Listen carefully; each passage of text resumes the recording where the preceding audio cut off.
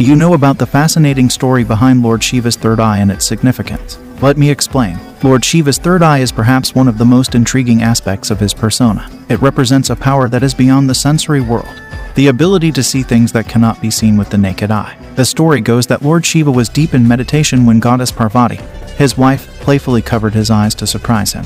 But this act caused chaos in the cosmos, plunging the world into darkness. The gods were helpless and could not restore balance. It was then that Lord Shiva's third eye appeared on his forehead, and with it, he restored light to the world. But there's more to the story. When Parvati covered Lord Shiva's eyes, the warmth of her hands caused perspiration in his eyes, which turned into energy. And from this energy, their child Andhaka was born. Lord Shiva's third eye is a symbol of his supreme power and knowledge. It represents the ability to see beyond the physical realm and into the spiritual realm.